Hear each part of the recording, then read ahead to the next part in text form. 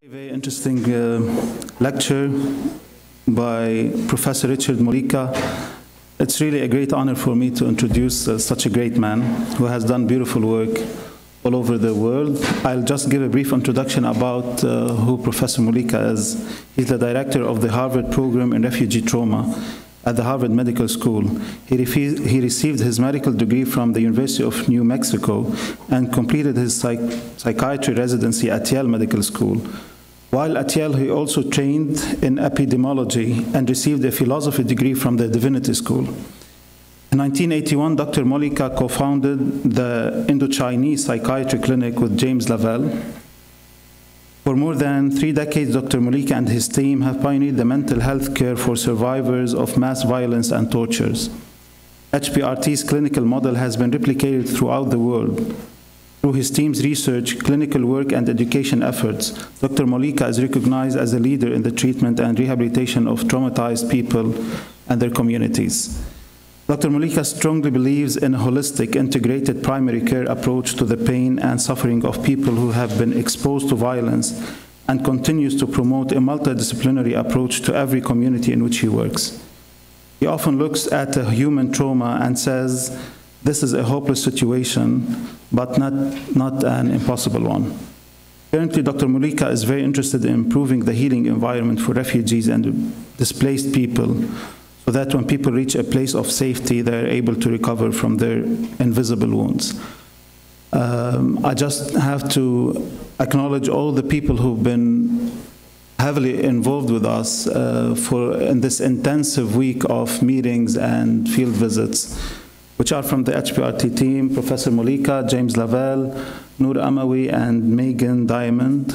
From the Ministry of Health, His Excellency Mr. Wael Abu Faour, the Director General of the Ministry of Health, Dr. Walid Ammar, and the Head of the Mental Health Program at the Ministry, Dr. Rabi' al-Shammai. From the medical school at AUB-CCECS, Professor Kamal Badr, Professor Ghassan Ahmedi, Dr. Nicholas Batley, Dr. Muna Osman Al-Haj, and Dr. Zakia Dimasi. From the psychology department, Professor Char Halib, Professor Tony Hoffman, Professor Nidal Daw, and Professor Ala Hijazi. And from the organizations that we visited during our site visits, Mbiqa, Joe and Maria from Beyond, and from Kayani, Madame Jumblat, and her beautiful team, Lamia, Basma, and the rest. And from the Center for Civic Engagement, I don't have much word to say about them, because they've really been doing great efforts and work, and especially in this past week, Brooke, Karen, Hala, Rabi, Ali, and each one of us. So I will end with the quote that I plagiarized from Richard last night, and we were discussing about the role or the significance of the enlightened scholars or academia, and he ends with 3 strategic words for me, which is about combining science, experience, and imagination. I hope by the end of this lecture, Richard will be able to widen our imagination, like he's done basically with me, and enable us with give us some insight about the beautiful work that him and his team has done, which is very much relevant to the crises that we're facing lately in Lebanon. Thank you. Thank you very much.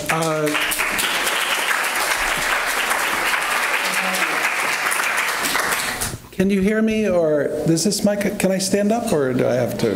Okay, good. First of all, it's a great honor to be here in Lebanon. What a magnificent country. You know I'm going to say this, but I mean it. What a magnificent country. And I've been really, really impressed. He wants me to sit down. Okay. But I can still move my hands, so it's good. What a magnificent country. As an American, Italian-American, the first thing you're impressed by is the beautiful diversity in this country.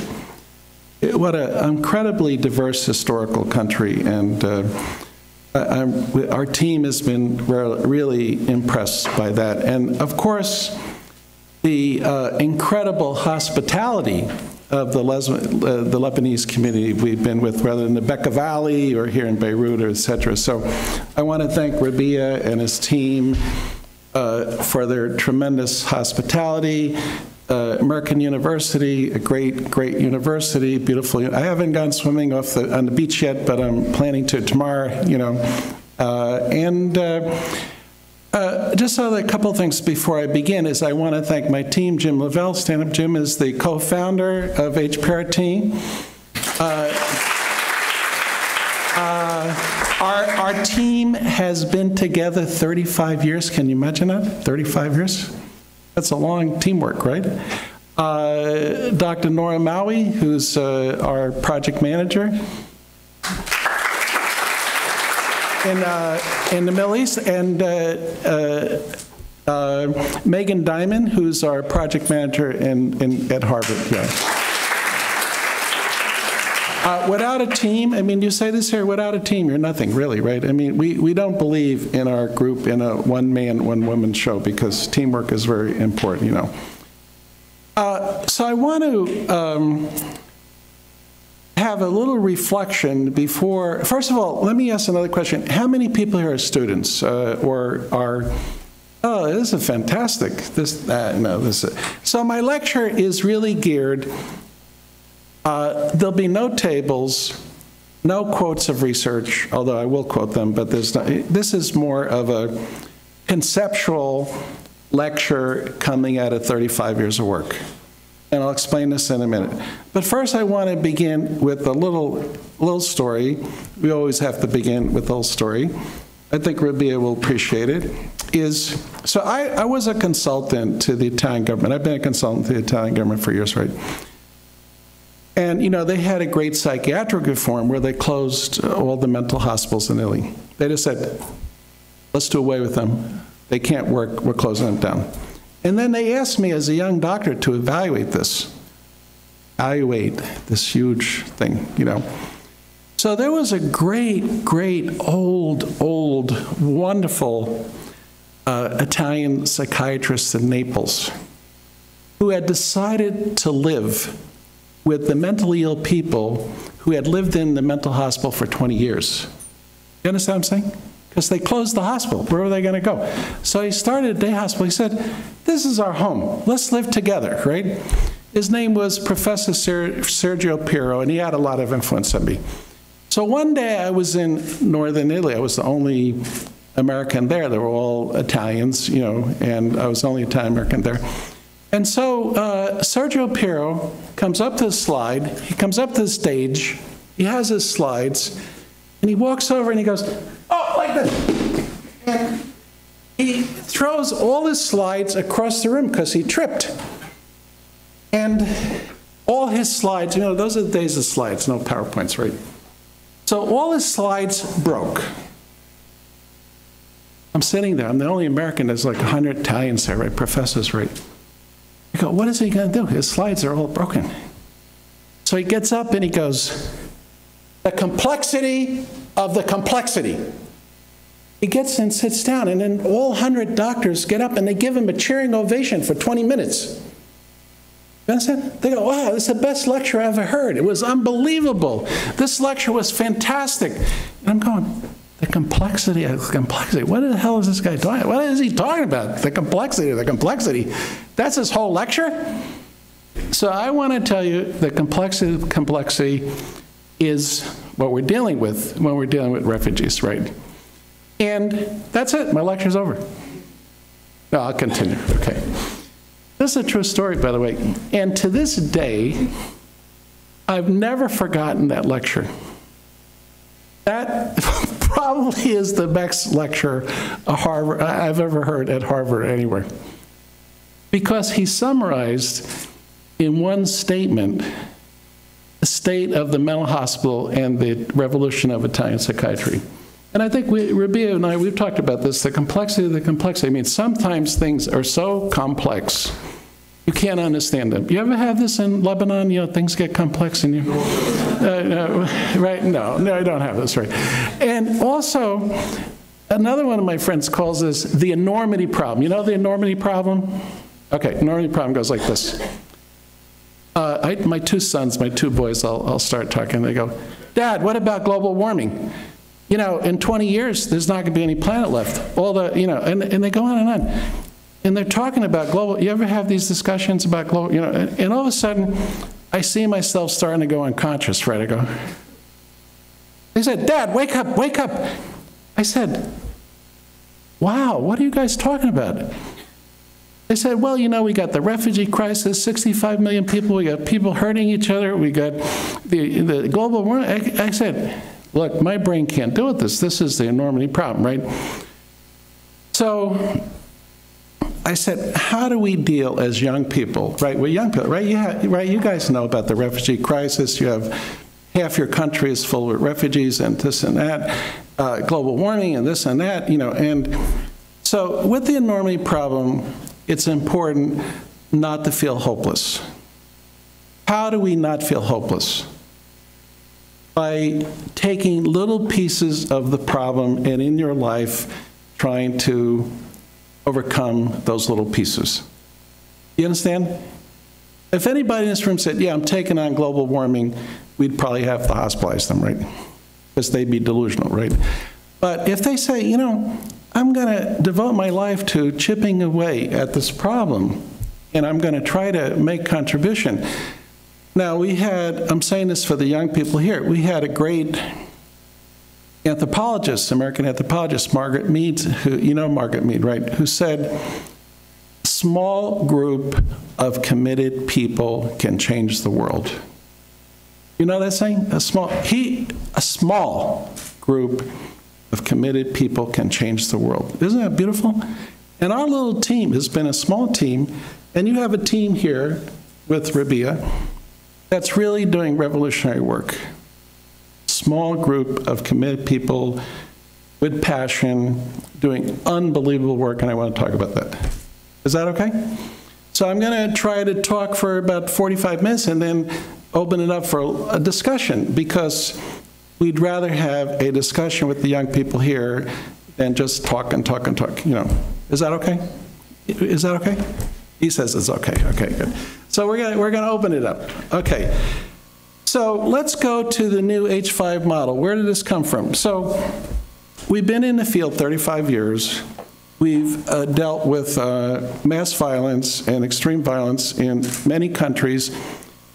Jim and our group and our team in Boston treated over 10,000 survivors of torture in Boston. We now have a lot of people coming from Iraq and Afghanistan, et cetera, who've been violated, you know.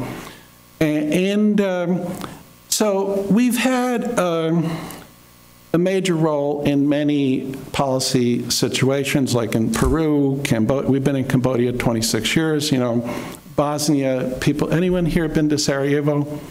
Sarajevo, where the Bosnian Muslims were in conflict with the Croat Catholics and the Serbian Orthodox, you know. We were there 10 years and helped work on that situation with the Ministry of Health. So I want to talk to you a little bit about a different model of policy. Now, this model I think you're going to like, because for young people, they like it, because this is a bottom-up policy. You know what I mean by bottom-up? This is a policy that comes from the level of the experience of the people themselves. It doesn't come out of Geneva. It doesn't come out of the UN. It doesn't come from the White House. It comes from the people themselves. Bottom-up policy. And bottom-up policy is rare. We have people in Lebanon making decisions about refugees in Geneva. You know that. We all know this. I won't mention the name of the organization, but you know what I'm talking about. People making policy top down. We're really not knowing the culture, the people, the experience, the humanity of the people suffering. Our group is the opposite. We try to bring policy from the bottom up. Now, there were four or five top-down policies for refugees. One was our Global Mental Health Action Plan, which I'm not going to tell you about. Another was Derek Silov, who wrote about ADAPT. I have to just tell you that. So Derek Silov in Australia had this ADAPT model about safety, security, etc. Then the WHO used our model and came up with the mental health gap. It's another WHO top-down policy. And there was something about these policies, you know, in this situation with refugees, you should do this and you should do that, and mental health should be done this way and you should do it this way, but it's all from a top-down level, you know.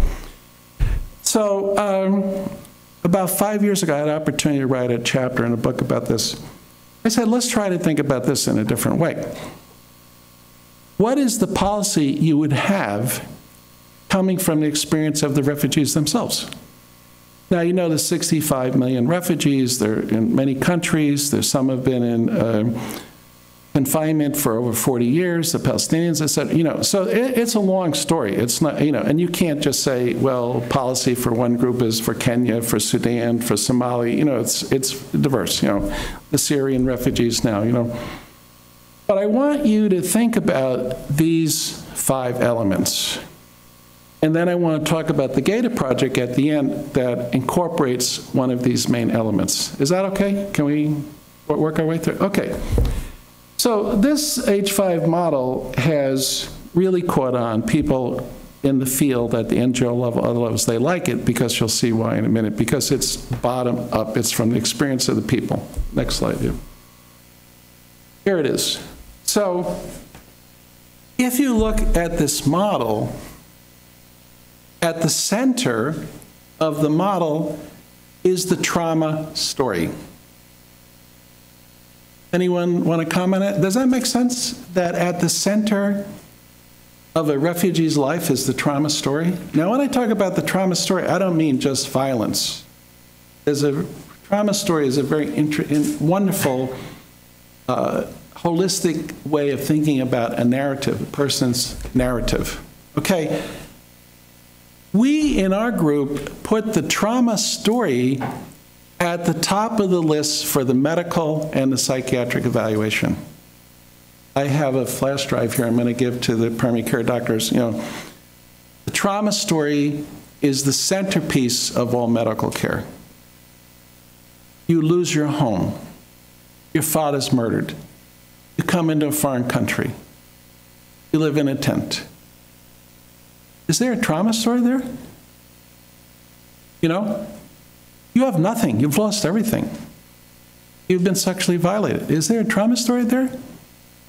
Now, I want to talk about the trauma story forms the centrality of all we do in medicine at a policy level and mental health. Do people understand where I'm going with this? Okay. Now, there are 5 elements that circulate around the trauma story from the ground-up experience. The first element is human rights. The second element is humiliation. The third element, I wrote a lot about this in my book. If anyone's interested, you can look at my book called Healing Invisible Wounds. It's called Self-Care, People Healing Themselves. How many people here think that highly traumatized people heal themselves? Yeah, I mean, people who have been hurt go through a process of self-healing through their spirituality, their community, etc., right? Health promotion, promoting wellness in people who have been hurt and traumatized. And then there would be the Gator Project model, habitat and housing. Where do people live? What kind of environment they live in? You see, this is a bottom-up model. Like, we really care where people live. What is it like to live in a tent for 4 years? What is it like to live with 10 people in a tent for 4 years? What is it like to be a 4-year-old growing up in a tent for 4 years? You understand what I'm saying? That's a bottom-up policy. The policymaker in Geneva is not thinking about this. I can tell you, you know. And this man is, and his team is, his wonderful team, but the policymaker in Geneva is not thinking about this. So now the next slide. Now, what are the elements? I've written a lot about this because I'm obsessed with this idea of the trauma story. There's a long history to why I was one of the first ones to use the word trauma story back in 1988. Because it just dawned on me, people have a narrative, medical narrative. This is a medical narrative, Now, a trauma story for the medical doctors here isn't just about violence. It's also about breast cancer. It's about people who've been hurt by illness also have a medical narrative, right? We call it a medical narrative, right? So I want to teach you something to think about when you listen to people's stories. Okay, these are the 4 elements we discovered. I won't go into how we discovered them and the hundreds of hours. Did anyone here do oral histories, for instance? Oral histories? We have, yeah.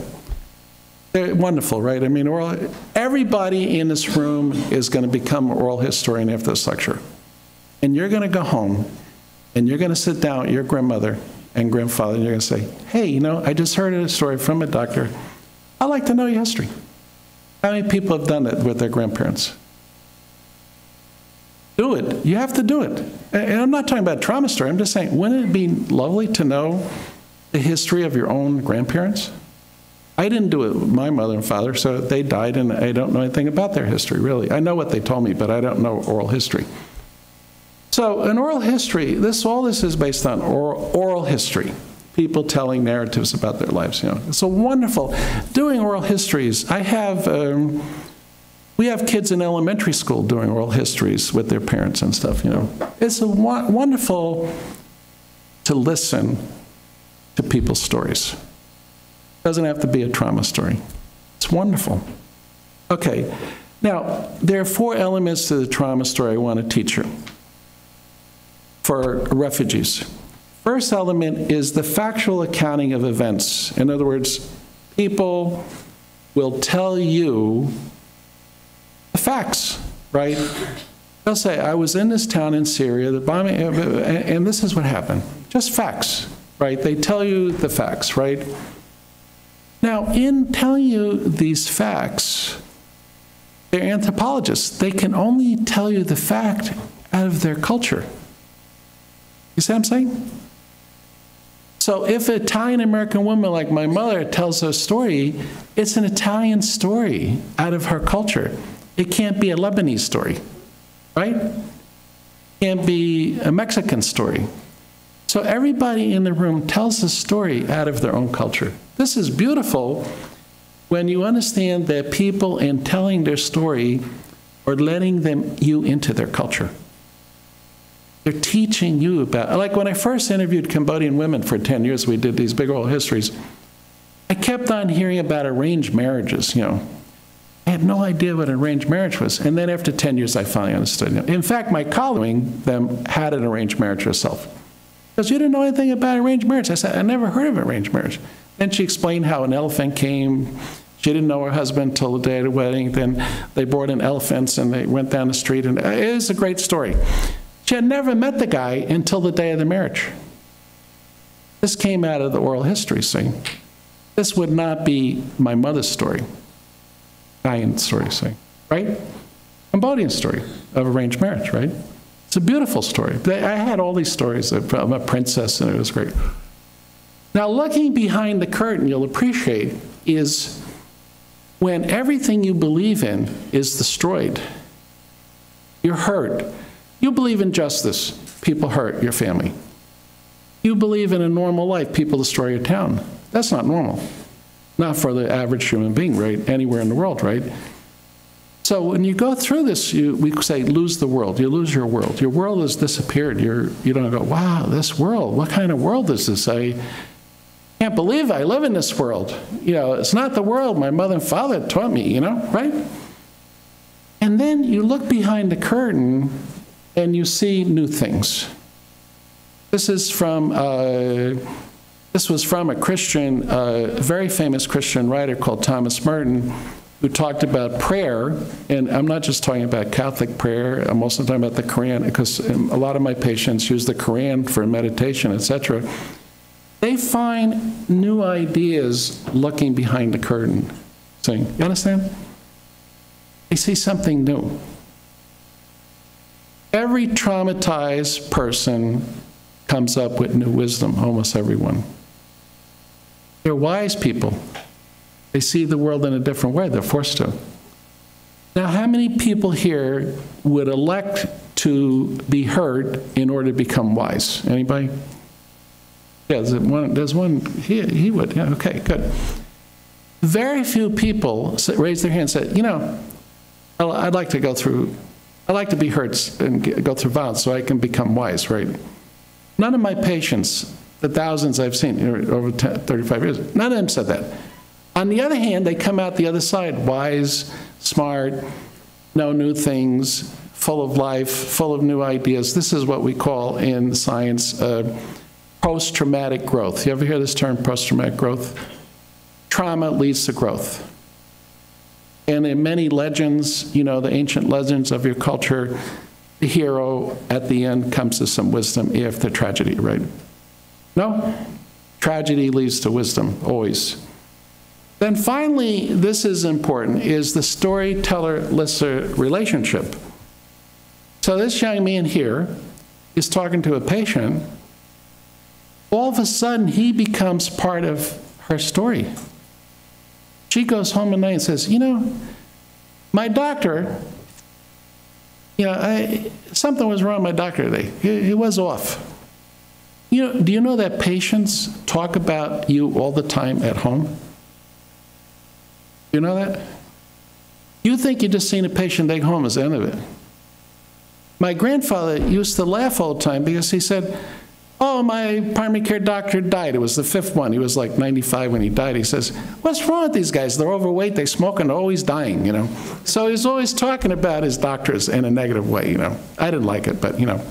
So what I'm trying, and I have some beautiful stories of patients in California telling their niece about me, who I met 20 years later at Harvard, and said, I've always known you. I said, how's that possible? I just met.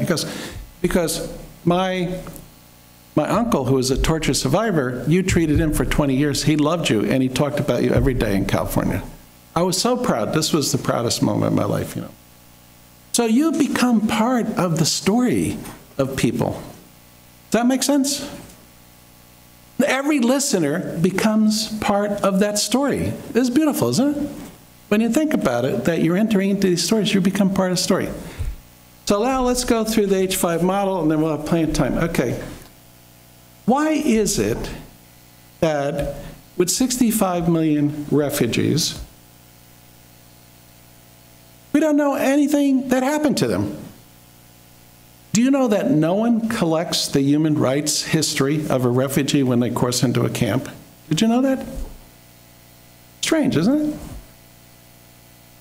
My father's murdered. My sister's raped. My town's destroyed. I'm a little boy going through. No one asked me what happened. I find this shocking, unbelievable, and reprehensible. I do not agree with this policy. That's why these criminals are not being brought to trial.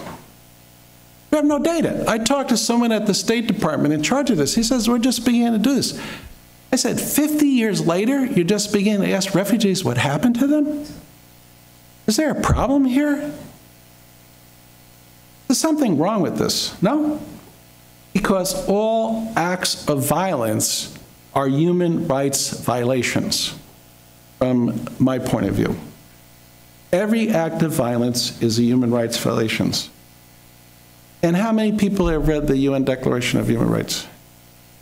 Yeah, we have some.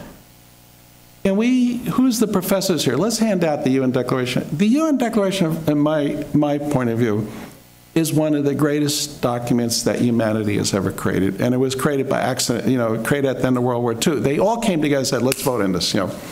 We'll never have that again, probably. I think you should all look at the UN Declaration for Human Rights. It's fantastic. It's something our civilization is built on, should be built on. So I would recommend, I have all my medical doctors read the UN Declaration for you. I used to carry it around in my pocket with Marcus Aurelius, but that's another story. So the next slide. Okay. So now humiliation. Let's talk about humiliation. Did you know that Freud, you know who Freud is, right? The great psychologist, never mentioned the word humiliation once in all his writings, thousands of pages of writings.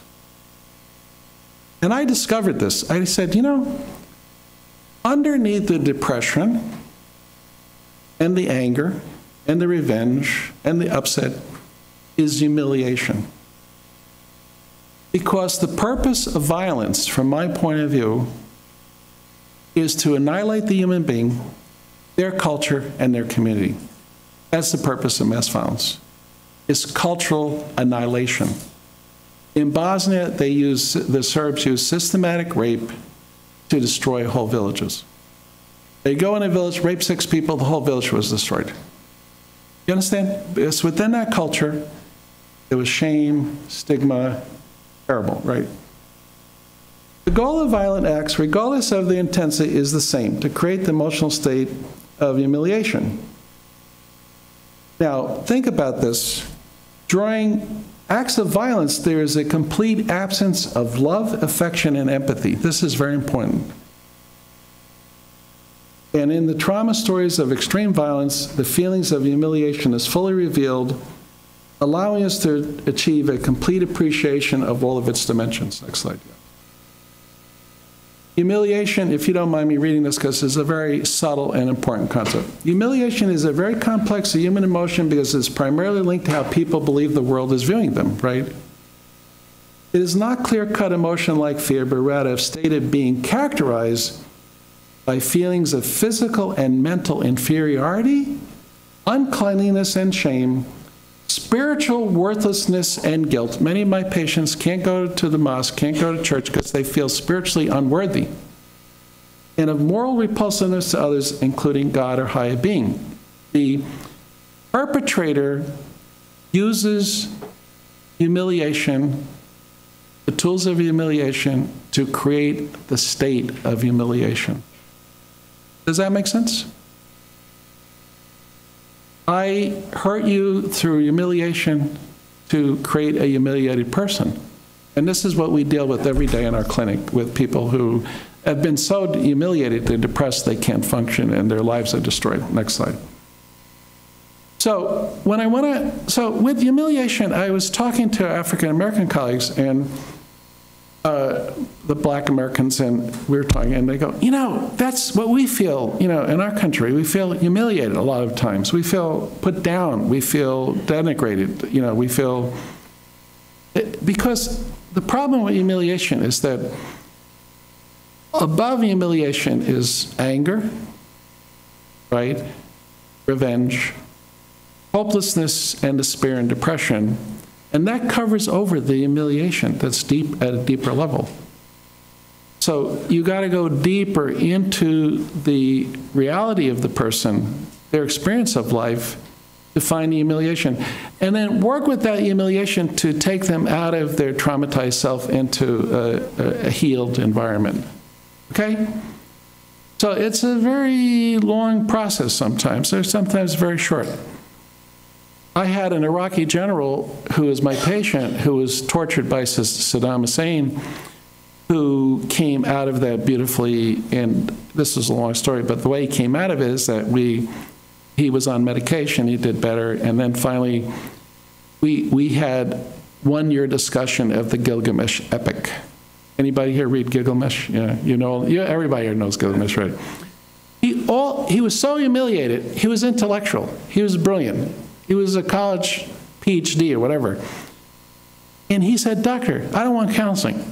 I want to talk to you about the great literature of my culture." That brought him out of his, you see, so I had to go read Gilgamesh again. I had read it since high school, right? And the Enuma Elish, everyone read the Enuma Elish, the Genesis story, right? I had to go back and read the ancient culture of Mesopotamia in order to work with this general, because he was so highly educated, so intelligent, that's what he wanted.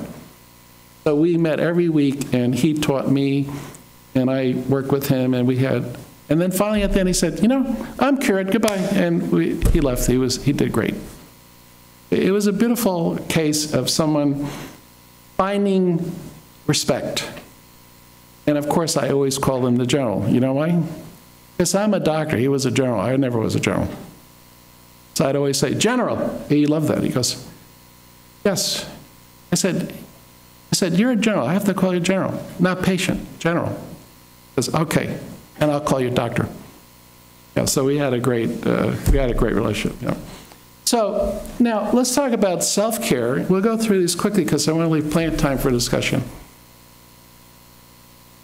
When I was asked to write after 9/11 my book about 9/11, this, that, and the other thing, I was writing this book called Healing Invisible Wounds, and I didn't write a word about 9/11. I wrote about self-healing. I discovered in my writing that people healed themselves. The healing of the emotional wounds inflicted on mind and spirit by severe violence is also a natural process. Mind and body are powerfully linked from the molecular level. There's a lot of good science in this, from the molecular level to the thoughts and social behaviors of a person. Mind and body are similarly interrelated in their potent curative influence. After violence occurs, a self-healing process is immediately activated, transforming through physical and mental responses the damage that has occurred to the psychological and social self. You understand? So I use the model of wound healing for psychological healing as well. But we all know that violence, even if it's psychological, is also physical and also spiritual and also psychological. There is no, they're probably teaching this now, you know, the body, the mind, and the spirit are one. There is no Cartesian duality anymore, right? We're one holistic human being in body, mind, and spirit. That's beautiful, right? And so when someone is really hurt psychologically, their body is also hurt physiologically. And we also know that, we'll talk about this in a minute, that they're set up for terrible chronic disease 20 years later. Next slide. Now, what are the major instruments of social healing, self-healing? This is from our research, many studies on this around resiliency. We call it resiliency. Altruism, work and school, and spirituality. These things form, of course, the social relationships are key. You know, in other words, people who have good social relationships are the most resilient, right? You know that, right? And people who help others, who work even in the crisis, go to his school even in the crisis, and have a spiritual meaning system are resilient. So if you're, try these 4 things. These are self-healing mechanisms. There's been a huge amount of research on this. I don't want to go into that, but then resiliency. Does that make sense to people? They always say, if you want to help yourself, help other people first, you know. Altruism, right? This is I've seen tremendous altruism in this country. It's wonderful, really. What I've seen in Becker Valley, etc. It's beautiful to see this altruism, you know. The next slide. This is a lot to read. I don't know why I have so many words on this slide, so no one can read it, you know. So forget reading this, there's too many words. The Harvard rule of thumb is if you have more than 10 words, you shouldn't show that slide. I don't know how this slide got made, but I made it, I confess. So anyway, what is health promotion? You're building on self-healing, right? You're building on self-healing. Who can tell you more about self-healing than the patient or the refugee, because they're your teacher? So I always say to my refugee patients, you're my teacher, I'm your student, teach me. How are you healing yourself? They go into long hours. Oh, I go see my mother, have dinner. I never liked my mother, but now we get along fine and we're having dinner. You know, they tell long stories, you know, really about how they're healing their lives, you know. And then we build on that. Now, we have quite a well-known program of health promotion in our clinic, because we have people 20, 30 years after the violence, you know. Probably you don't know this, but trauma plants the seed 20 years from now of diabetes, heart disease, metabolic syndrome. You know, metabolic syndrome, high cholesterol, hypertension, things like this. We have a lot of research now that shows that highly traumatizing situations create, over time, serious life-threatening illnesses. It's not just psychological anymore. People in our Cambodian community are dying in their 50s of diabetes and stroke. There's epidemic, and they went through the genocide under Pol Pot, right? So we try to head this off. In other words, you can take a refugee and their laboratory tests and their physical exam, everything is normal, but 20 years down the road, they may have a heart attack. So we build in health promotion. So we think that a key to public policy is that all traumatized people need health promotion. This is not coming down from Geneva, health promotion. But the primary care doctors here, they know this. You need to do health promotion, especially with young people, very young people, and teenagers, right? Anybody here work with teenagers, right? Yeah, they're a lot of fun, right? They're troublemakers, but they're a lot of fun, right? And they really do great if you talk to them.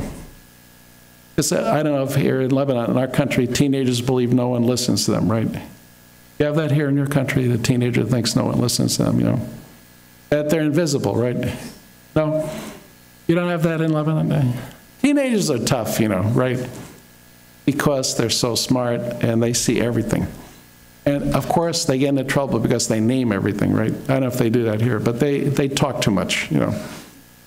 Because they say, oh, yeah, but okay, shh, don't say that, you know. So anyway, so let's go on past health promotion so we can open up for it. Now we're finally with Rabia. So we said, why are people living in tents, you know, expensive tents for in Haiti, 5 years after the earthquake, 500,000 people still live in tents. Imagine this, 500,000 people after an earthquake where they spent $8 billion on that one island. They're still living in tents, okay. Now, the word habitat, I hope you guys can do this with your language, your Arabic, beautiful language, you know, try to go back to the origins of words, right? I always go back to Latin, my Latin roots, right? The word habitat is derived from the Latin habitare, and in the ancient world meant the total environment in which a person or organism dwelled. And there was a belief, see, habitare, when you talk about habitat, habitare, there was a belief that there was a reciprocal relationship between the physical and natural environment and those living organisms who lived in that environment. I.e., a frog lives in a pond. The pond helps the frog helps the pond. Understand what I'm saying? They help each other.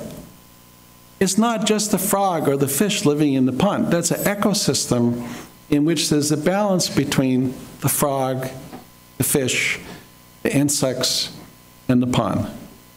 They're in harmony. So, next slide. So here's the reality of temporary shelters. And here's a camp on the side from Burma, from the Rohingya refugees. Okay, this is an old slide. So Jim and I and our group, our team, we go through the camps, you know, no privacy, it's freezing cold in the winter, it's raining in the, you know, it's terrible, right? Anyone live in a tent for 4 years in this room? You know, try it, you're not gonna like it, you know. Because there's lack of privacy, lack of private life, lack of space, durability, you know, you can run through this whole list. I mean, it's a disaster, a human disaster. Saying, now, we know with the modern architects like Rabia, you can put a solar panel on a tent and electrify that tent with a solar panel for $60. Can you imagine that? That you don't have to have a camp where everyone lives in the dark, where women can't go to the toilet at night because they're sexually abused, by putting up these solar panel lights. Where are they? Nowhere. you see, except in places like the Gator Project. So we were trying to find somebody and someone who was trying to transform the habitat of refugees. And we found three great architects: Rabia, Cabello in Chile, and Shigeru Bun in Japan. I won't talk about the other two because they're not here, and but Rabia is here, so I'll talk about him. He's very modest. He doesn't want me to talk about him, but I have to. So the next slide. Here's a garden. Do you know the research, you guys know the research on restorative environments and plants? Okay, if you're in a room, classroom, without any plants, and then how many people like go to classrooms or windows and stuff? Yeah, okay, so tomorrow bring in some plants, because if you go into a room, my son did this at college, because he taught me this. If you go into a room with plants, your academic performance goes up dramatically and your level of stress goes down. There's a lot of research on this, on what they call restorative environments. You understand?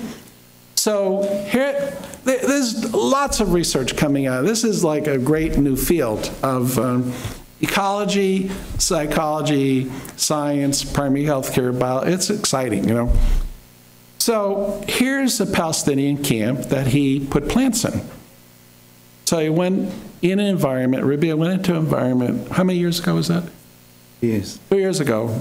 I love these pictures, where there were no plants, and the place was depressing. So he said, you know, oh, here's the toilet bowl that's not working, let's put plants in it. Here's a tub thrown out in the garbage, let's fill it with tomatoes, you know. Oh, here's a roof here, let's put vines on the roof. Here's an example of this has an enormous impact on the health and well-being of people. Yeah, you see where I'm going with this? Okay, next slide. Now here are two happy workers of his, I don't know who they are, I didn't meet them, putting plants in the Palestinian camp. It's actually at AUB. And where did you get these pictures from? You sent it to me. During the course. Yeah, during the course. You know who these people are, right? Yeah, it's our graduates from the Department of Landscape Architecture. Actually, we tested this project in our greenhouse on campus. So you guys are doing exciting work, restorative work. Okay, now, so my office, I have a little tiny office in my clinic, you know, trauma clinic. Based on Rabia's work, it's hard to get into my office now because the whole office is a jungle, you know. It's become a jungle.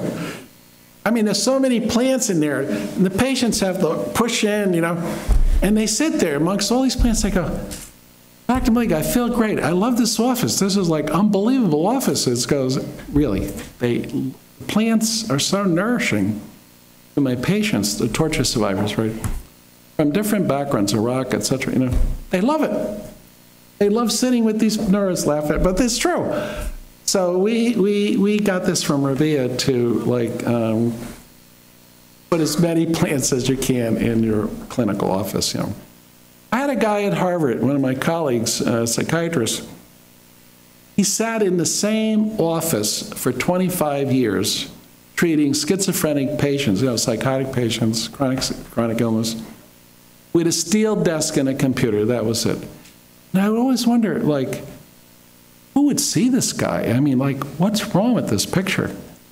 Something was wrong with that picture. Okay, now, the next slide. We're going to come back to this because I want to end on this note. Keep going. So with the Gator project, I'm not going to go too much into it, but we were given an award by the Kennedy School, the Middle Eastern Initiative, to help study the work of the Gator project run by Rabia and his colleagues here, you guys at AUB, to look at the impact of a built environment versus tents, you know, the tents, on school performance, emotional distress, depression, right, and the reduction of bullying and domestic violence and things like this, and to see whether or not the built environment is having impact on the young people in terms of better language, you know, better learning, less distress, etc. And also, any teachers here? Also, the built environment reduces burnout. You know the word burnout? You know, people get overwhelmed by the work and they're sad and depressed. You know, it reduces burnout in teachers too. We met with the Minister of Health today, and the Minister of Mental Health. You know, I don't know if he's a minister, but the head of mental health for your country. And he was excited about this because they did analyses that showed high burnout in people working in these clinics. You know, a lot of distress, upset, etc. I just want to show you a few more things. So here's the gated environment, gated construction. Next slide. Here's a temporary, this is called gated in your language is roof, right? Cover in temporary. Next slide. This was given permission. This is not my picture, but from the GATA project, I had permission to show this. Next slide. Isn't that, does this look like a refugee camp to you? Ooh. It's beautiful. We were there, kids were crying and waiting a half an hour to get into the school, how much they liked the school.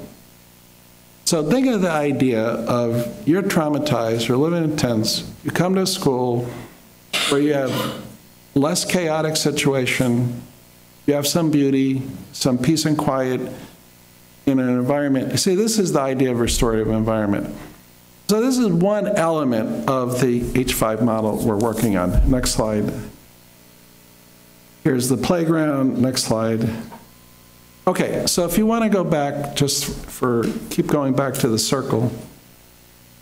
Okay, so that's a quick review of the H5 model.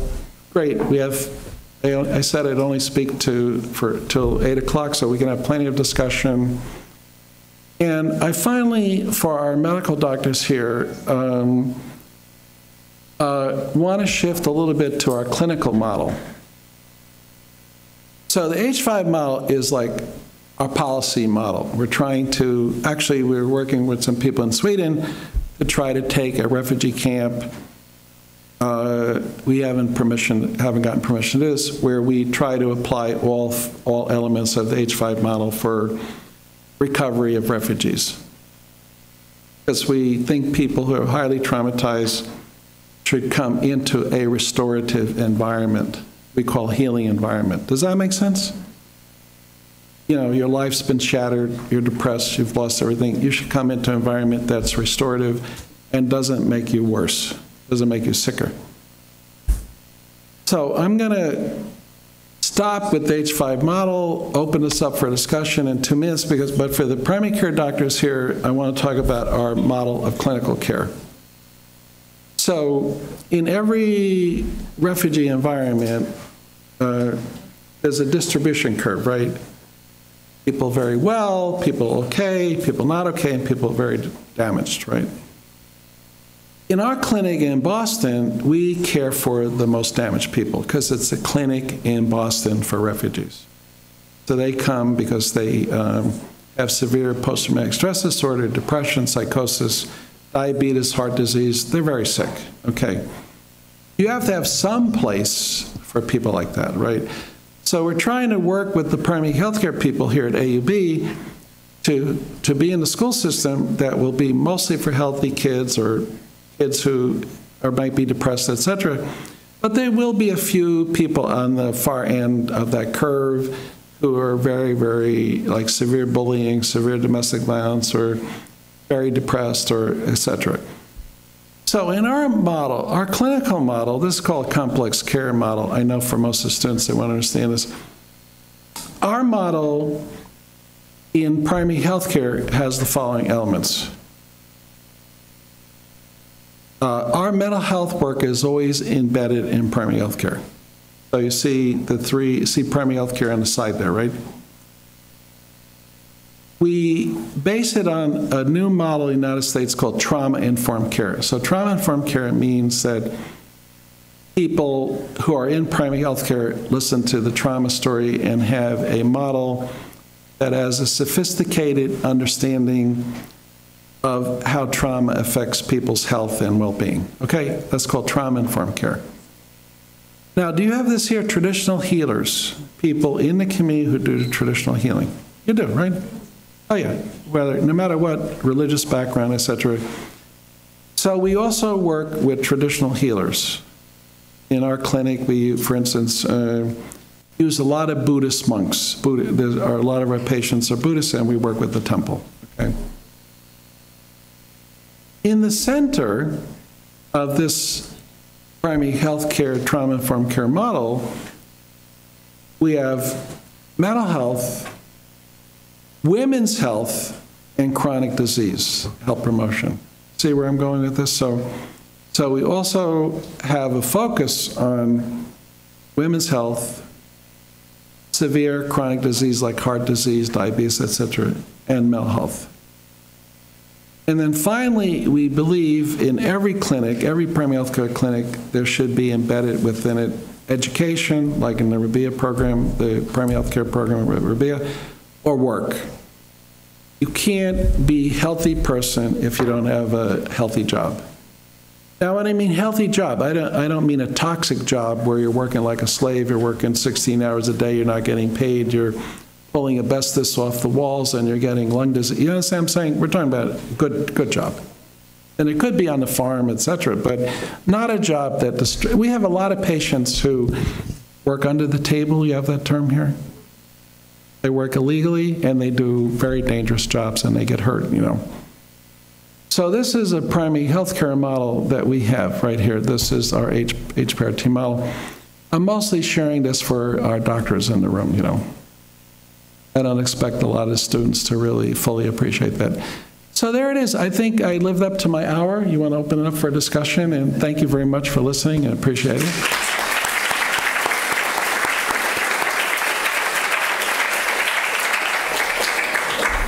I don't think we have a microphone, but it's a small room, and we can. There's a microphone. So we open up the floor for a few questions. Or comments. People want to make comments? Hello. Well, thank you. It was I'm here. Right here. Excellent. Yes, hi. Hello. Thank you for your lecture and your presentation. Thank you for being here. And it's amazing that at 7 o'clock you got a full room of students almost. Oh, exciting. I'm a faculty in the Faculty of Medicine in the Psychiatry Department. I'm a clinical psychologist.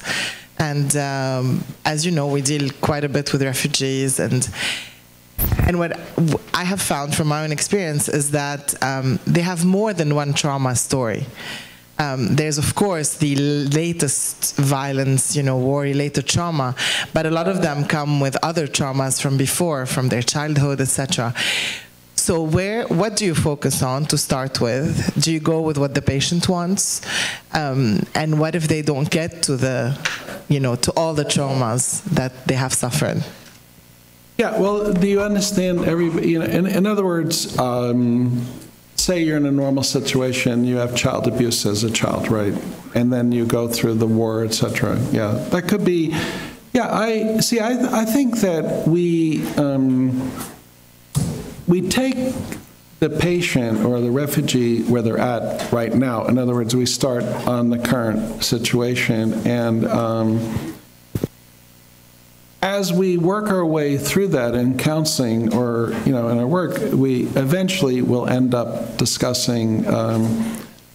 We'll have I've had patients who had child abuse, marital abuse, post-marital abuse, war abuse, and all lumped into a trauma story that they bring to us.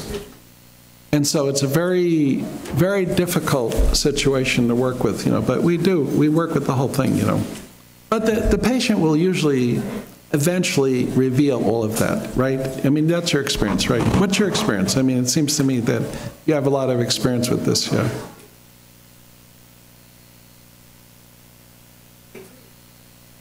Hello. Eventually, they do reveal everything. sometimes it's hard to know what to focus on. And as you said, maybe we need to focus on what the patient wants to start with initially. Usually, yeah. And, you know, to provide as much relief as we can. Right. Thank you. Hey, the young people, oh yeah, here's someone here, yeah.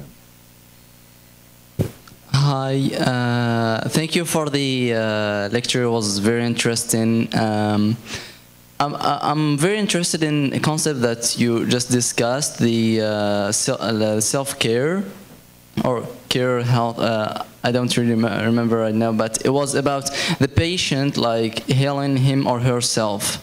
I have two questions basically. Knowing many people who went through traumas and I know some refugees, but other have been through some other kind of violations by regimes or some sort of that. My first question is that the people I know usually refuse to get help since it's really hard to relive everything. So is it possible for someone to heal him or herself without having to go through psychological with a psychologist or something? My second question is that how hard is it gonna be to relive everything due to violations? So basically, well, the first question, my own belief, my own experience is that people try to heal themselves, you know, in a very common sense way, you know, in their own cultural, social way, family way. And sometimes it works, sometimes it doesn't. And then when it doesn't, that's where the psychologist or the social worker can come in, or the doctor, you know, to provide the synergism to help that person move forward. You know, in other words, what they do might be great, but what they do with the doctor might be better and stronger and more powerful and more effective. The second comment is we don't, our model, and we've written a lot about this, and we have manuals of this, et cetera, you know, is that we listen to the story once. We don't go over it and over it and over it. We don't believe in that, see, because a lot of people can't bear telling this story to the doctor more than once, or the psychologist. You see what I'm saying? It's too painful. But they don't need to repeat and repeat. That's not the therapy. See, the therapy is, we call this LUDA, listening, understanding, deep appreciation. In other words, we say two people, therapy is two people working together in a shared empathic partnership to create a new worldview, not a disease cure, worldview. So what we're saying is that we develop an empathic partnership, and we work together to construct a new reality that's positive for the patient, for their family, their children, their community, you know, and it works beautifully over time. We're not chasing after diagnoses with drugs. We don't do that, and we're not constantly going over the trauma story, that hurts people. You know, there was a lot of research on debriefing, you know, the research on debriefing, you know, where after 9/11, people ran down and they said, oh, tell us blow by blow what happened to you. And this debriefing made people sick. The research showed that this going over and over the trauma story, minutia by minutia, actually made people sicker.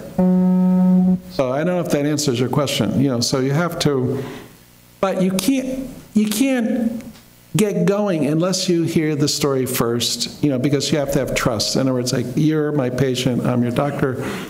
How would I know where we're going if I don't know anything about you?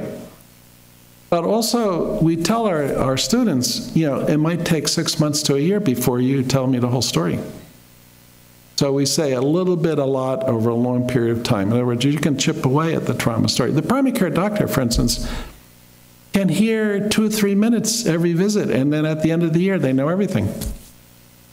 They don't need to have a 90-minute interview. Does that make sense? Yeah. Thank you. It's a great question. So anybody? Yeah, Yes, hi. Hello, my name is George. I'm a prospective clinical traumatologist, hopefully. I have two questions, and the first one relates to severe torture survivors. And I'm curious to see how your model addresses life after the camp and life after trauma. Because so far we've discussed how the model addresses life within the camp. And the second question is more about how the model addresses harm done to the integrity of the body. And what I mean by that is not necessarily just rape and assault. I mean things of the sort as amputations and physiological or biological trauma. Thank you. Yeah, well, you know, the H5 model I was presenting was kind of a bottom-up policy model for the refugee camps. This model here is our complex care model for torture survivors, you know, and so we've treated many torture survivors resettled in Boston or in other countries, and the bottom line is we know, I mean, we're part of an international network of clinics that care for torture survivors, you know, and there's some in the Middle East, I think there's some in Jordan, right? One or two in Jordan? There's one in Jordan, a torture treatment center, right? Yeah, there's one in Jordan, there's one in Tunisia. We had last year the leader of the Tunisian Center for Victims of Torture came to our course in Orvieto, and we've had other people from around the world we work with, and you're right, there has to be a comprehensive medical care. So you have to deal with every medical aspect of the torture. Now, you know, for instance, like with sexual violence, gender-based violence, there's over 20 diagnoses associated, medical diagnoses associated with gender-based violence, right?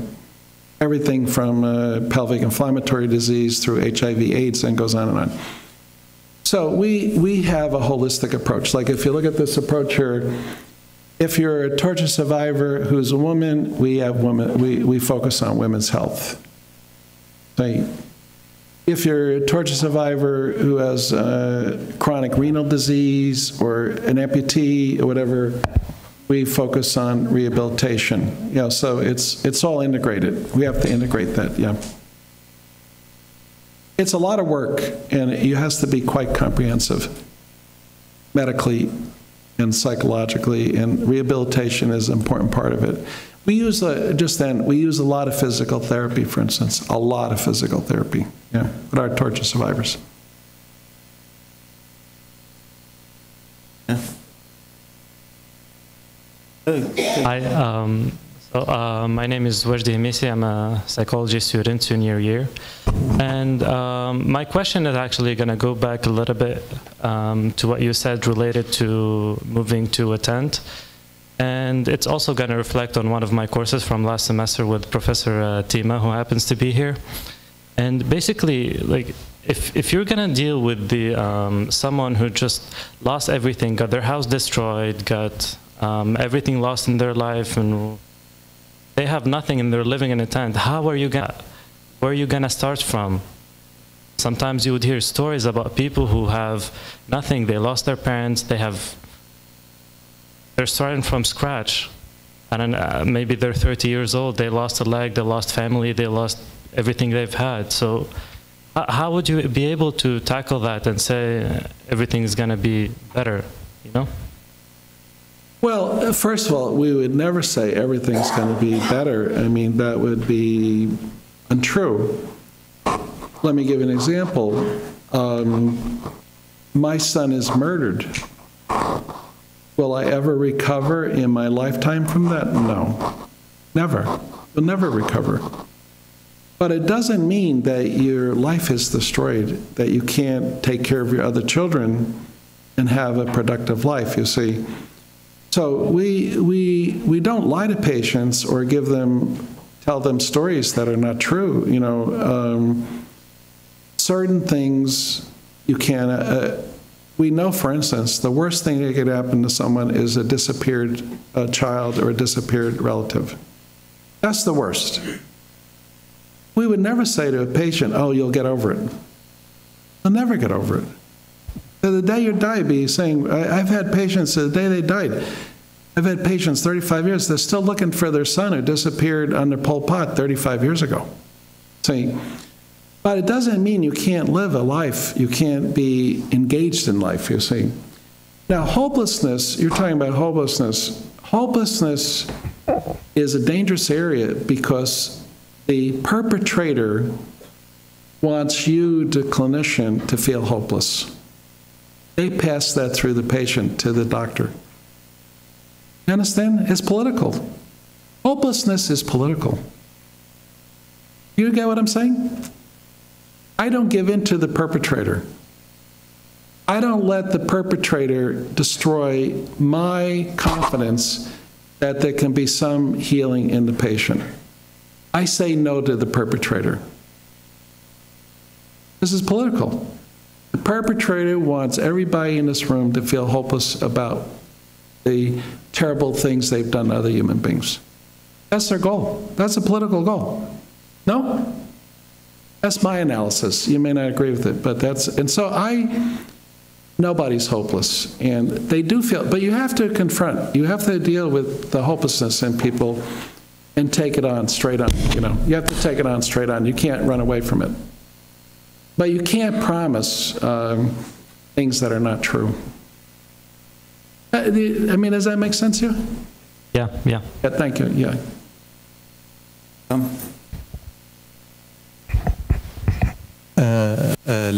During the discussion, you raised the issue of instruments for healing.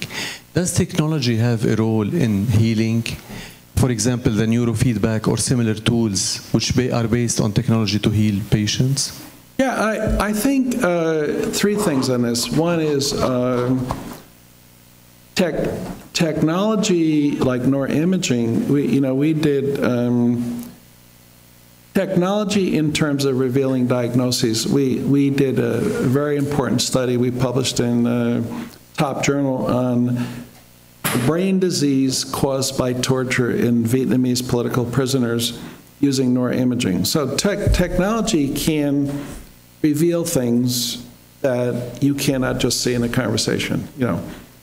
So we do use neuroimaging at times, rarely, but we do use neurocognitive testing. We use all the tools we can use to help us have a better understanding of the patient. Okay. The second thing is that EMDR. You guys know EMDR. You know, with the EMDR and these other technological things are 80% of the people can respond to the trauma story narrative and basic psychotherapy, but EMDR and other things are very effective in certain cases. You guys do virtual patient. You put people in a hologram and they relive their. Yeah, I mean the military does that, and in our country, and those things, exposure therapy, they call it exposure therapy. That's technology, you know, where you put someone in a machine and then they're back in the war, re-experiencing. Yeah, and it's effective. It is effective for certain people. So yes, that can be effective in certain people who need it. And then finally, you guys have a health information technology unit here, you know, where you use cell phones for medical exams, and you do that, right? Yeah, in other words, there's a lot of technology today for, like, for instance, with my patients, I can call them up at home. These are people from rural areas who are health illiterate, who have cell phones, and I can do work with their hypertension and diabetes on the cell phone. They don't need to come to office, and in fact, I call them up once a week on the cell phone and talk to them. So yeah, technology is very important, and but it has to be used in a wise way, though. Yeah. So we do also use cell phone. You use cell phone technology for that? You're going to move there, yeah. It does work, especially for hypertension and things like that, wherever there's poor compliance, the cell phone is, you can send a text every morning to a diabetic saying, do your blood sugar, It works. It really is very effective, yeah. Yes, there's a young man up there, yeah. One more question?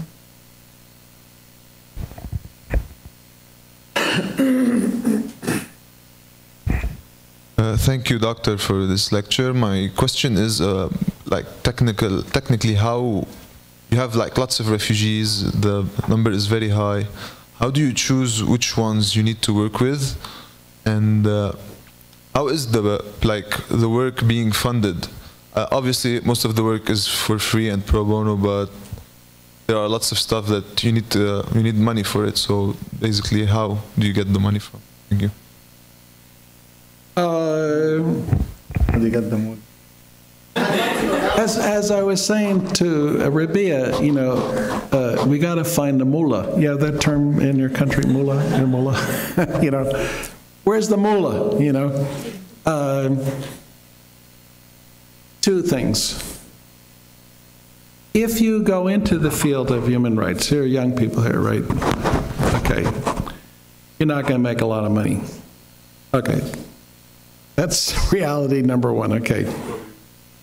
You'll be, I've been doing this work 40 years, and I have to say it's been a great career. I didn't make any money, but it's a great, wonderful career. Look, I'm at my age, I'm in Lebanon talking to a wonderful group of people. I mean, who can beat that, right? Not too many of my colleagues are doing this, So it's, there's a,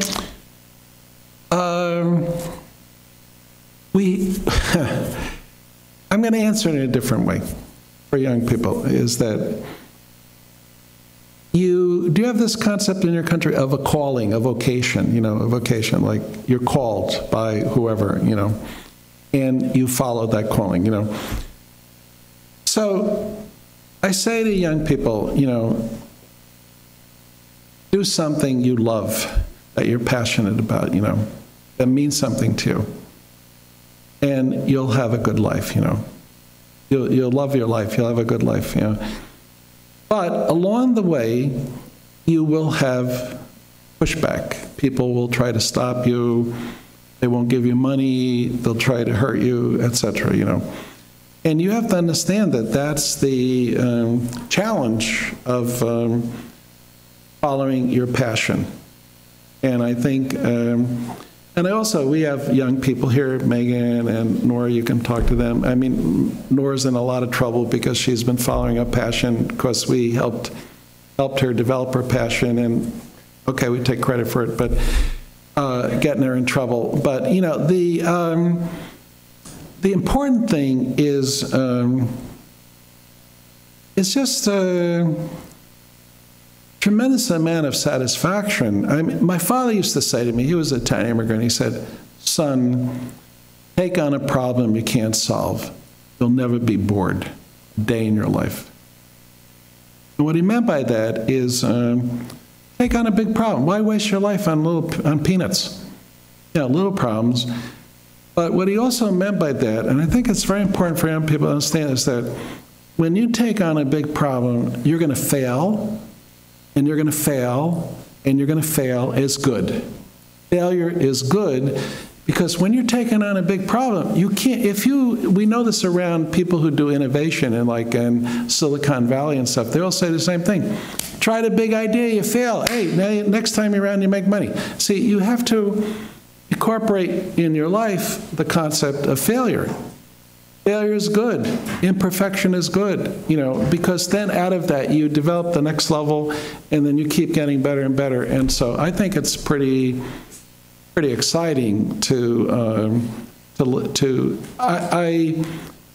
I'm proud of our career, because Jim and I and our team, the young people here, we've done a lot of good in the world. We're proud of that, Around money, you got to ask Rabia about that, because I'm not a businessman, so I can't.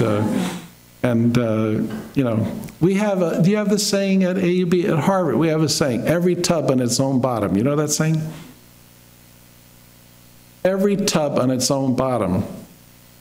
means don't ask Harvard for money. Even though they got a lot of moolah, you know. Harvard has a lot of moolah, so. I didn't answer your question. I took a sideshow right there. I didn't answer your question right.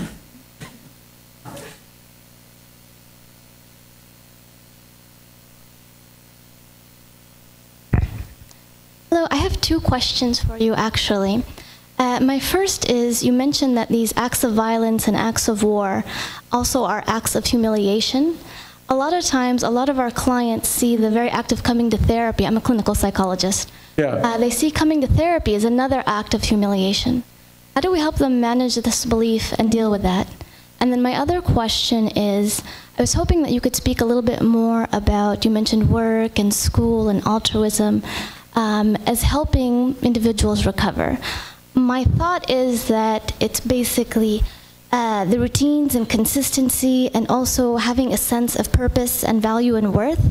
Absolutely. Those are the, yeah. So I'm wondering if those are the factors, and if there are other factors involved as well that are helping the recovery process. How do you, along.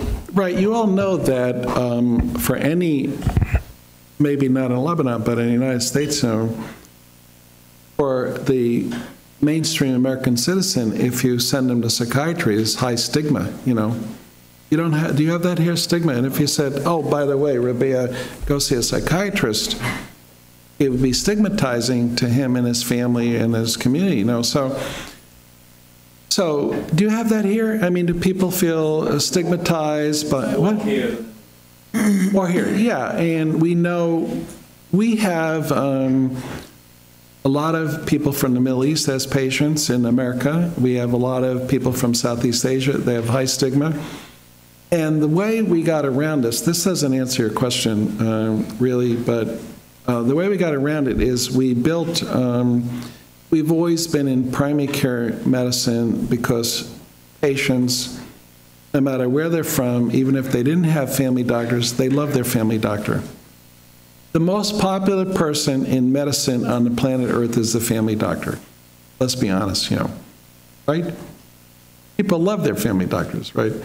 So they don't feel stigmatized when they come to our clinic, that's a mental health clinic, in primary health care. They feel that's part of primary health care, family medicine. So for 35 years, right, Jim, we've had a close relationship with primary health care for 35 years. We have in our clinic a 95% compliance rate of poor people coming. 95% show up on time. Can you imagine it? They love coming. I've tried to cancel some of my patients. You know, I'll say, oh, you don't need to come anymore. And they go like this, you don't like me? I go, no, you're doing better. You don't want, you don't care about me anymore? Okay, you can come. No, I'm serious. Because when people get over the stigma, they really develop a deep attachment. You know this to their therapist. They love their therapist. I mean, even though they think, they have no clue I'm a psychiatrist. They don't care once you get past that stigma. So you have to create an entryway in, like with the Gata project, you have to create an entryway in that we're trying to do that's not, doesn't have the word stigma on it. You know, does that make sense to you? Yeah, and it works. It works beautifully. I mean, I'll have patients come to me. Here's another example. Cambodian patient will come and say, oh, everybody in my community tells me, this is interesting, says, your medication is going to make me crazy. Chukut, they call it chukut, you know. So I stopped taking it. Oh, okay. People in your community say, my medication is going to make you crazy, so I'm going to stop taking it. Now, if you had a car that was broken, would you take it to a beautician or a hair salon? They go, no, why would I do that? What the heck do they know about a car? Does your friend a doctor? Does he know about medicine? No, that guy doesn't know a thing about medicine. So you listen to him about the fact that the medication is going to make you crazy. They go, you're right, I'm not going to listen anymore. See, because the community will push back on the person and attack them. Do you have that here? Yeah, in other words, the patient will say, what are you, crazy? You're going to psychiatry? The medication's going to, what are you, nuts? You're a nut job, I don't know if you use words like that, but, something similar, So we talk to the patient about that, and we say, well, don't ask your hairdresser how to fix your car. I'm your doctor. Yeah, you're my doctor. You trust me? Yeah, I trust. Okay, let's go. That's how it works, And the Okay, good. Last question. Yeah.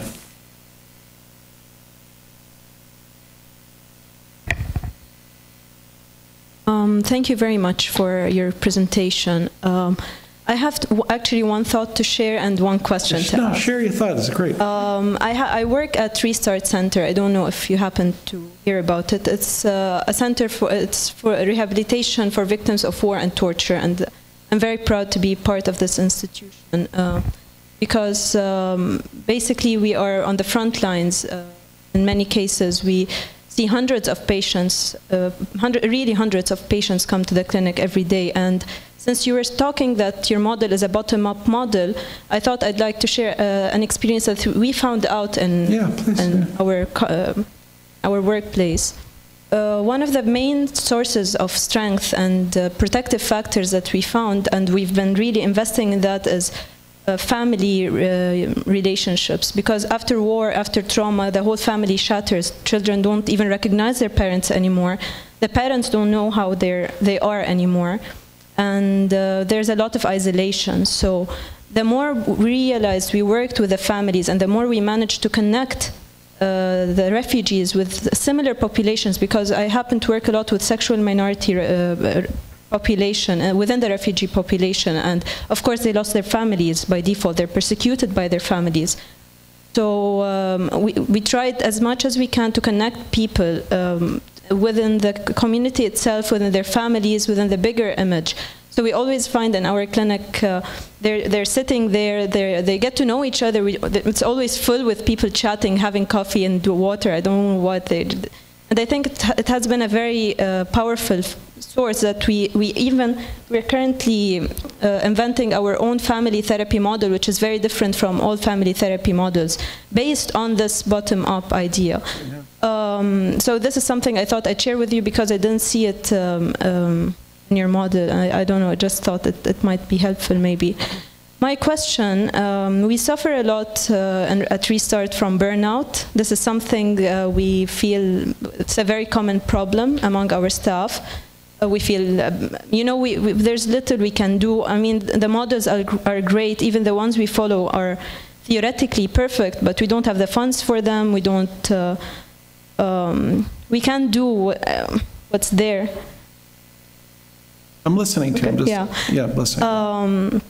So this is currently what we try to do is to have like a group talk within the staff, debriefing, where someone would lead the group and the therapist would talk, because really we reached burnout levels that are remarkable. Right. It's really difficult to do therapy when someone is right in front of you telling you that he's hungry. We have therapists who didn't even, who brought food to their patients. It's that, sometimes it gets that bad. So I don't know what, given your experience, how do you advise us in this direction? How do we deal with our members? And I'm going to have Jim speak. First of all, let me say you're absolutely correct. We should have here in the H5 model social network. The family social network is a key to resiliency. In fact, all the research shows it's the main key. Is your social family network is the glue to people being resilient. I'm going to add that, So I appreciate you for finding that gap, I did say it, but it's not a slide. And then Jim, our co-founder, who's an expert on burnout, I thought maybe you can respond to her work with burnout, Yeah, this is, in the field, this is pervasive. And so in our clinic, in the last year or two, the administration has been pushing the staff to work more, see more patients. And there's been a reduction of what we call ongoing supervision and support. And so our motto is take care of yourself first. If you don't take care of yourself, you don't have any business taking care of anyone else. So family first, and there's a lot of self-care techniques, and there's a lot of words: compassion fatigue, vicarious trauma. You know all these things that have been studied. We use, like, I don't know if you know the work of Michael Balint.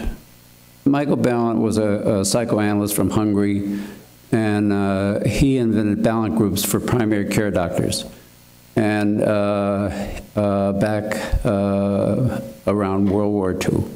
So we took that model, we got to know the Balint Society guys in London, and we started using that with multidiscipline psychologists, social workers, psychiatry, primary care doctors, family medical doctors. So what we did in our clinic was we just said, every Tuesday at lunch, everybody wants to come and talk about cases, just bring your lunch.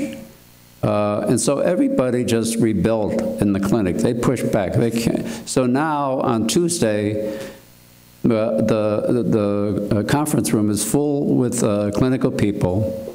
And we just say, does anybody have a case?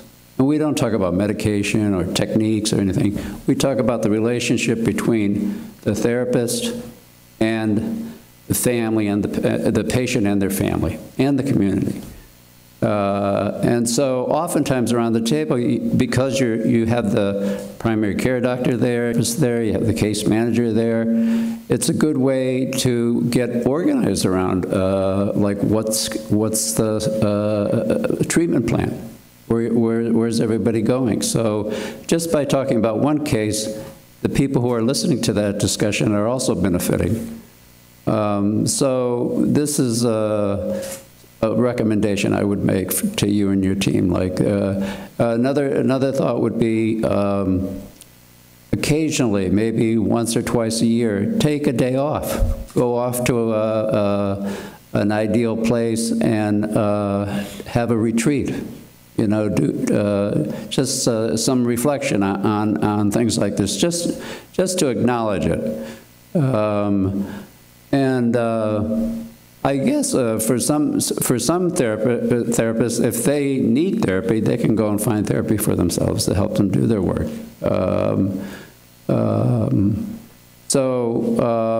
If this work is not for everybody, you have to kind of have the right personality. It's not something you can learn in the book.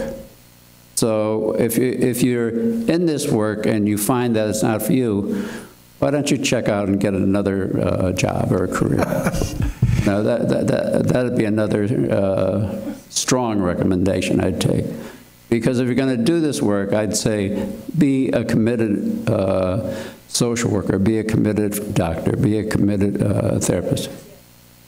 There's another point too, going back to the Rabia's work, you know, the Balint, you should start your Balint groups. They're great, wonderful, and they're very wonderful for dealing with burnout, you know. How do you spell Balint? B-A-L? B-A-L-I-E-N-T. Yeah, look it up because you'll find it's a fantastic contribution to your work. But also look at your environment, again, as a restorative environment. We have in our course in Italy, every doctor, social worker, clinician, torture treatment provider does a healing environment on their work. And you can also do an analysis of where you work in terms of, do you work in a restorative environment? Like in my office, in our clinic, we have beautiful things brought in by the patients. We have plants everywhere. In other words, don't work in an austere, extreme environment. You know, bring beauty. Because we have a saying in our clinic, you know, is no healing without beauty. We really believe this. And, you know, when you bring beauty into your work and into your life and into the life of the patient, it's very therapeutic, you know. And so I think Rabia's work is a great example of people, what do they say in architecture? Form versus function, right? You know, the function versus form, form versus function. You know? is that he works on, in other words, he wants to have a restorative environment, then he creates the forum to create that. And you know, we don't think as clinicians, as architects, or, you know, in other words, we're not, this is my new passion, is the built environment, you know. Rabia actually converted to me this 3 years ago, you know, and wherever I go, if I see an empty tomato can, you know, I'll put a plant in it, you know. No, I'm serious. I've become a fanatic, a Rabia fanatic, you know, because I can't stand to see something that can have a plant, not have a plant. So I put plants everywhere now. And you tell you the truth, I feel great. It's really, it's everybody in the class, right? Everybody feels better. My son was in a classroom, I don't know if you have this, he was in a classroom at Northeastern in biology. There's no windows, no plants, just chairs in the room. And he was studying Rabia's work, and he goes, Dad, he goes, I can't stand this classroom. There's no plants, there's no light, there's not. So the next week he brought in 5 plants, and all the students felt better. No, I'm serious. It had an impact on the students, you know. And we will end at this note: no healing without beauty. The last thing I want to say before we end is Richard's demonstrated throughout the lecture and the discussion the importance of a sense of humor. There's been a lot of laughter in the room. So in your clinic, take it down 1,000 and try to not be so serious, okay? And tell some jokes. That's right. Okay? So that's my advice. Thank you so much for a beautiful event. Thank you all for attending. We're over an hour and a half. Thank you so much, Richard. Take it down 1,000. Jim, that's excellent. Take it down 1,000.